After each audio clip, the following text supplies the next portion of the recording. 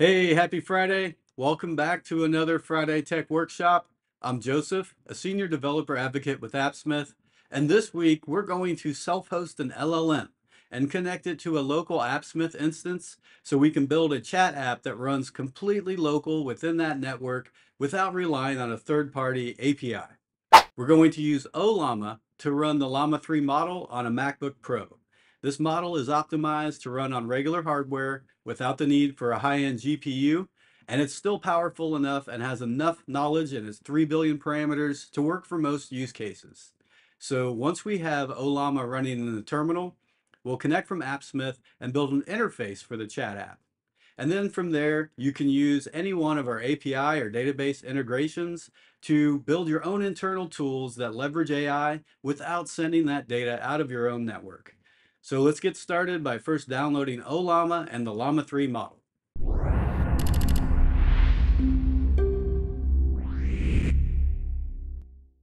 All right, so before we get started, you might notice that my setup is a little different than usual.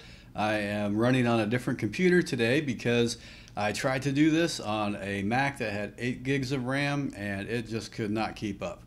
I got the model started, it said it was running, but as soon as I asked it a question, it just crawled to a halt. So if you want to do this on your own local machine with Docker and Appsmith running right there on the same machine next to it, you probably need 16 gigs of RAM or at least a newer processor or GPU. However, it ran fine on a MacBook M1 with 16 gigs of RAM. So that's what I'm on now. Normally I have another computer I use for my recording setup, and yeah, it just could not handle it. So just keep that in mind if you're trying to run Docker and Appsmith and the model all on the same machine. But still, it works without a high-end GPU. So it's running on some basic, standard modern hardware. But I guess I need to upgrade my older machine that I'm using for recording. So, all right. So with that out of the way, the other thing I wanted to talk about before we jump into actually building is all this Llama stuff. What's Llama, Llama 3, all the different models, and what's the difference between the app and the model. So Llama is this installer that you can download for Mac or Windows or Linux, and it will manage downloading different models and then running them and getting it running just in the terminal and opening a port so you can use the API. So it handles all that stuff for you, and you just tell it what model you want to use. It's a lot like Package Manager, and so it has access to all these different models that you can use. The Llama models are the main ones, and today we're going to use Llama 3.2, but you can also use Google Gemma. They have Mistral and a bunch of other models in here, and all of that can be downloaded and ran through the one Llama program. So let's start out first. I'm going to download the Mac app here, and you can follow along and do this on any OS. And most of the instructions here, the second half of the video, should all be the same in order to interact with the model once it's running and connect from a local Appsmith instance. So I've got the model, or rather the Llama installer downloaded. So let's open this up. It's a zip file, and it's going to have just a regular app, like a .app file that you can drag into the applications folder. And I've actually got it open. I want to walk through and redo this, but I need to close the app first. So let's back out, drag this into the applications folder, and so I'll replace that, and that's it for installing it. The first time you open it, it's going to ask for drive permission to be able to access and download that model, and so it is asking here for permission just to download any new app from the internet. But I think it's going to skip this next prompt. You should see one on your end about approving drive permission. So go ahead and approve that. And then you'll notice this little Llama icon in the menu bar. And there's an option to quit Llama, but that's it. There's no other option because everything is done through the terminal. I think if there's an update, it will show here. It has a UI option to run the update, but that's it. Everything else is done in the terminal. So you want to have Llama running and on the same machine as an Appsmith instance, as a local Appsmith instance.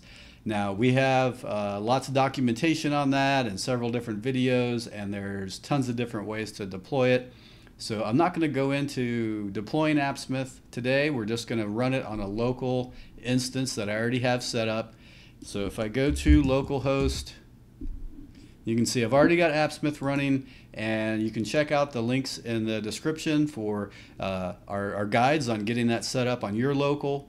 So we're just skipping past that today and starting with a local Appsmith instance running in Docker. And then I have the Llama program here that's downloaded, and I've opened it up.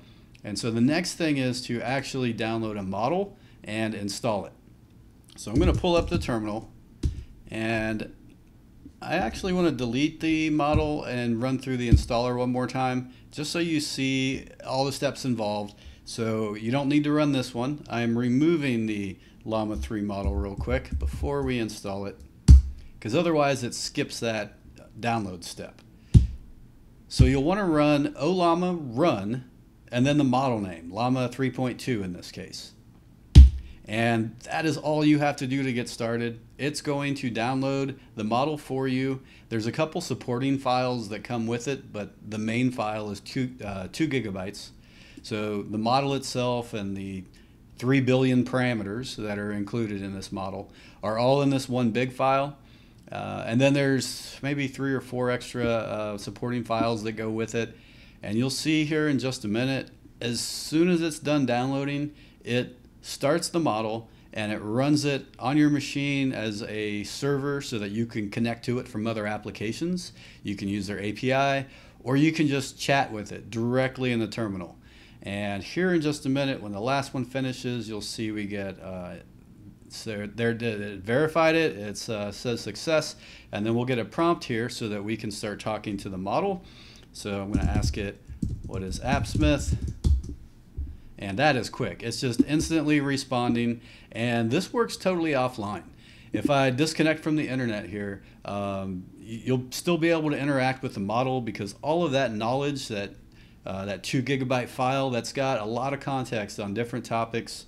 I want to have it write some JavaScript. Let me say JavaScript here. Write a JS function.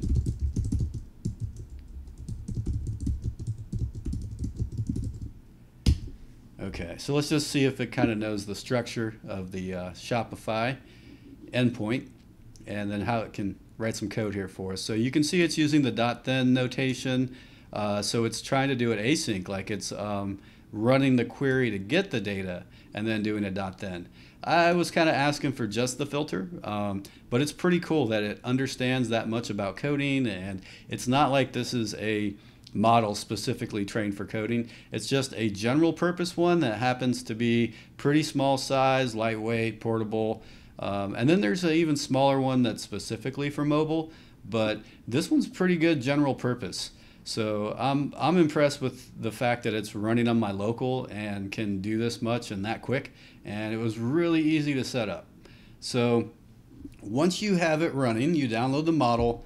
You saw that was just one command. So I downloaded the installer, drug it into the app folder, and then ran that one command. Ollama, sorry, that's the remove that I did ahead of time. So Ollama run, and then the model name. And that's it. Then you're up and running, and you can chat with it right here in the terminal. You can also go to, if you go to localhost, and I think it is 11.434. Yeah, and that will verify that Llama is running. I mean, it's obviously running because we just saw it in the terminal, but if you want to check it out in the web, they just have this like status page for it. So then this same port here, 11.434, it is running a endpoint that we can use for API for text generation. So it's /API/generate, and we're going to set up an API in Appsmith to interact with that endpoint. All right, so I'm going to copy this URL, and let's add a new API here. And we'll make it a post. I'm going to call it send prompt. And then when you're using localhost, if you're running this in Docker and you want to connect to something outside of Appsmith, outside of Docker, but still on your local machine. Instead of localhost, it is host.internal.docker. And then the port number is the same, the rest of this is the same, and for this case it is API/generate. So then we need a body.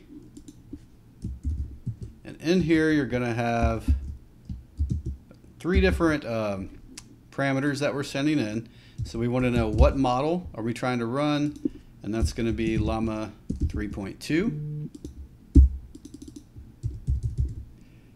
And then stream, we want to make this false. If you have stream equals true, or if you leave it out, it defaults to true. And that's going to keep sending a response in chunks with just pieces of it. That's good for the user if you display it, if you show it on the UI and keep updating it as pieces come in. But I want to keep this simple, and so the user might have to, seem like they're waiting a little longer before they see something, but overall it's just as quick, maybe even faster to turn off stream.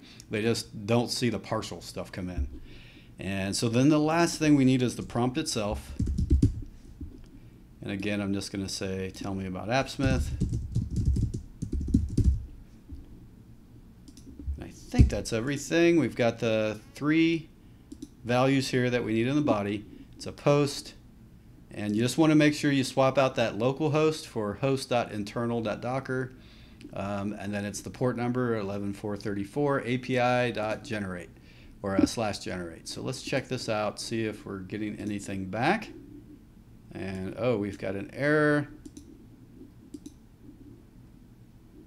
Execution error.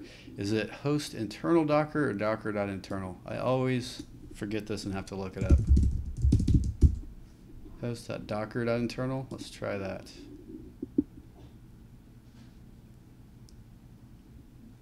And I think this is it, but I'm probably going to have to adjust the timeout. It is 10 seconds by default, and I think that was it. We just timed out. Yeah. So this time the error is query timeout. I think I had that URL wrong the first time. So now here we're going to bump the timeout to 60 seconds or a full minute and give this one more shot.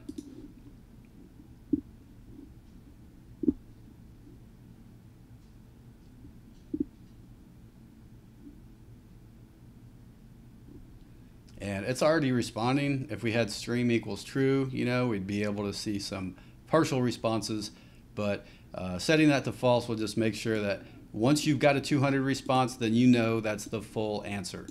It'll also give you a completion reason, I think, or done equals true. So if you turn stream to true or you leave it out and it defaults to true, then you can use this done field or the done reason to determine if that's the full one or not. But I prefer just getting it back once and knowing that's it. So all right, so we got a response back. Now we're going to build a UI so that we can pass in that message, the prompt.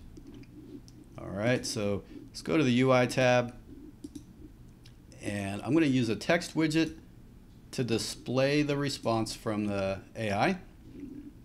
And then below that, we'll have an input to ask a question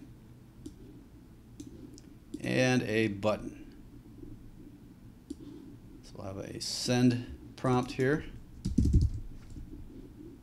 And this should run the API, so we'll set its on click to run that send prompt query. And then right here, we'll use the input for the prompt. So you'll want to update the query to reference this input. So back to the query here, to the body, and you can do this a couple ways. I can either go inside the quotes here and do the double curly braces and then reference input 1. But I prefer to put the quotes around everything, or the double curly braces rather, so that you don't have to put multiple sets of them for each field. So it's just one set for that. And then right here, I can reference input 1.text. And so now if we enter a prompt from the UI and click send, we should see it update on the UI. I just need to connect this here to show the response. That's the last piece. So here we will look at the send prompt.data, and then inside of that the dot response. All right, and I'm going to make this a fixed height with scroll. Let's do small and get rid of the bold. And then just shrink this back up.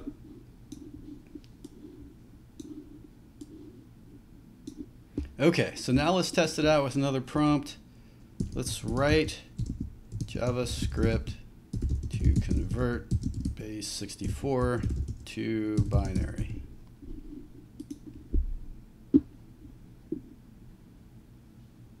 I misspelled right, but it tends to be pretty good at understanding what you mean and not having a problem with typos like that. So we'll see what we get. All right, and there we go. Yeah, so it's written to JavaScript. It looks like it's doing a while and going through each individual character.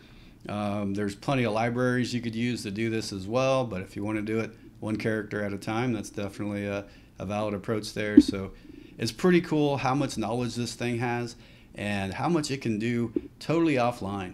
Like, I'm just going to kill my Wi-Fi here, and let's ask it one more.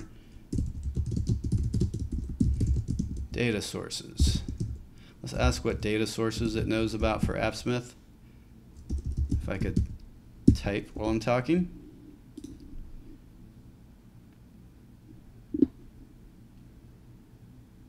So Appsmith is able to run offline to an extent.